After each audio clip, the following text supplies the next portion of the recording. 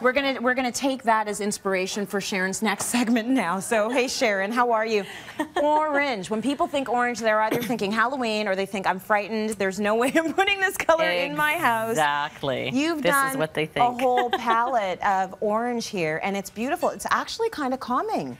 It is, and I think that's really what I wanted to talk about, was how we can bring orange into our interiors without bringing in the ones that we tend to think about. Like when you say orange to someone, they say, oh no, I don't like decorating with orange, because they think of an orange. Right. Or they think of a pumpkin, as you said. So I thought that I just wanted to grab a variety of oranges that we have to show the gamut. I mean, you could almost call Brian's wall, that Boston brick, part of the orange family. It's a red orange. Absolutely. So it really has a lot more variety than what we think of. So those are all of our oranges. Of the grayish ones, the subtle ones. Is that why we're not feeling so? You call it clay. You call it terracotta. Right. You know, pumpkin, blush, soft pumpkin. Those colors are the ones that you tend to want to decorate with. So I actually did this board with. I went to Cravat Fabrics and picked out a lot of their new things they had for fall. And I just wanted to show how orange is not so much trendy, like it's not trending per se right now, but it also has a classic element to it. We always find oranges, and certainly in the fall, this time of year, which is my favorite, we see lots of them. So I thought there's really beautiful, sophisticated European fabric on a linen with the butterfly, but it's just so beautiful. And you could work like a beautiful Firenze orange with that. And then you've got the more funky Diane von Furstenberg patterns in the bright orange and the animal prints, and then again some of the softer, more neutral ones. So absolutely, I want to steal Brian's cushion because it would look perfect in this it works, little board. It is absolutely gorgeous. So, I guess if you want to, I mean, the more shocking orange is when you have, you know, orange with white. I've seen kitchens like that where you have the white and it's like high gloss, and then you've got the orange appliances. That's shock value. But this, when you pair it with the browns and the greens, it's a lot more calming. Because in that case, you'd want a brighter one and you'd match it with the white. And what I wanted to show was kind of how to make it not so bold.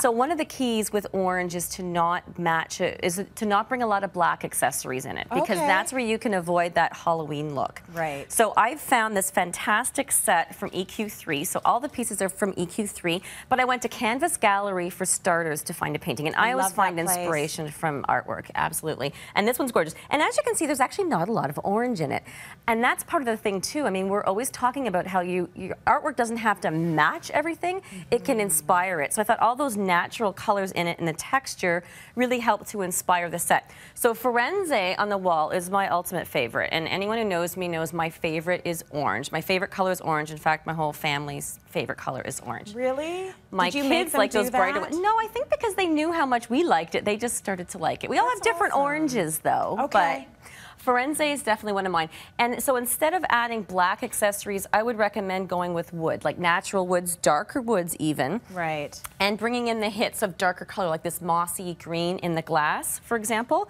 which I think I kind of pulled out of the painting again. So use your artwork kind of as inspiration. Bring in coppers. That's another variation of orange. So again, play with all of those tones. Of course, some grays and some blues. I love that Brian was talking about the blue sofa as being a neutral. And I find that blue is definitely become more of a neutral. You think of it as a sky outside, and everything you put against it outside looks fantastic. So I always like to add a little bit of blue, which is the complementary color to orange. So I like to bring a hit of that into a space to make it feel a bit more exciting, a little bit more lively. So what you don't want to do is just have a whole bunch of the same orange everywhere. Exactly. It's not going to look. It's not going to look right. There's something about a monochromatic palette, and as we go through the next season, I'm going to be talking more about monochromatics because we're seeing a lot of them. But it's how you layer it and how you texture it. So even though we've worked with orange as the main color, we've got different sheens of orange in the accessories and the cushions. So this is a little bit shiny. We've got the darker, almost sort of a rusty colored in the cushion. So it's really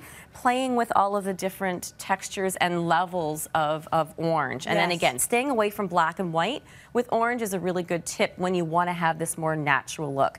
Natural linens, like in this really comfy chair that I can't believe I haven't sat down in yet. It looks so good. And the more I study you, the more I realize your hair has taken on an orange tinge. Isn't that funny? It's you really do like the orange, don't you, Sharon? It actually looks so good on you, that color. That's so funny. I love it. See, I grew up with a mom who at some point dyed her hair burgundy, orange. Like, love it. I have this thing about women with that beautiful colored hair. I just think it's gorgeous. It all goes back to my mom. So you look really, really good. Thank you. Yeah. Well,